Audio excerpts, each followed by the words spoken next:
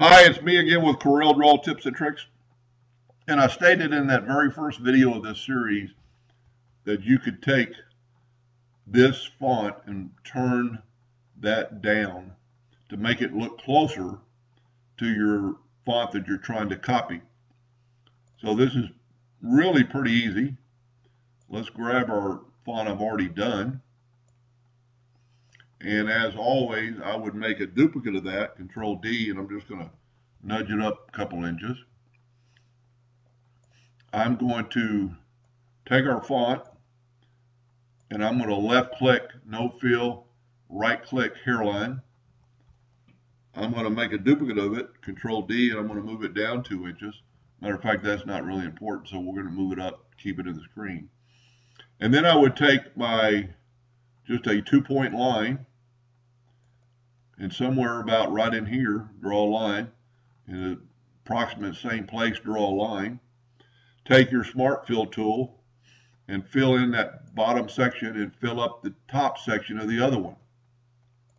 Now we can take these and move them out of the way, our Smart Fill. And I like looking at it in basically wireframe, but hairline. So let's grab both of them and left click, right click. Take your new item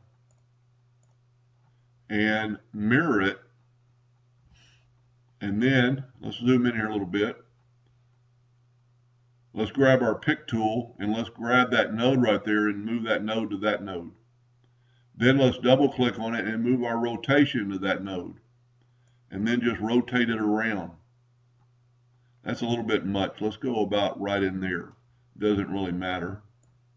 You're trying to make it look like the original font. Now I'm going to set my nudge distance on 0.001. And I'm going to nudge this thing over to the left and then up to the right till the lines kind of meet. They're a little bit off, but we'll fix that. Take your virtual segment delete key and delete those two inner lines. Now we've got double lines right there, but we can fix that. Then take your Smart Fill tool and fill it in. Move this new Smart Fill away. Left click on no fill, right click on hairline,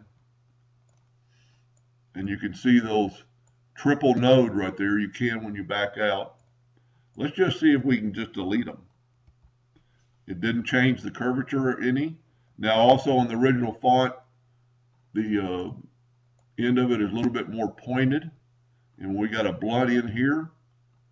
So take your shape tool and select both those nodes, and they're already to a curve, I can tell. We don't have to do anything to them, and then just grab off of the two nodes and bring that one down to your liking. We could even maybe delete that node and it did not change anything. Now we'll take our Smart Fill tool again. We don't really have, you wouldn't have to, but that way you'll know that it's all solid. It kind of works like the weld tool. Let's get our old letter out of the way and well, that's the one I did. Here's the original. Let's Control K and break it apart. And let's get that old letter away and bring in that new letter. So now you have a font, Control G to group them together. You have a font that's closer. Let's make it yellow so we can see it. Let's zoom in here.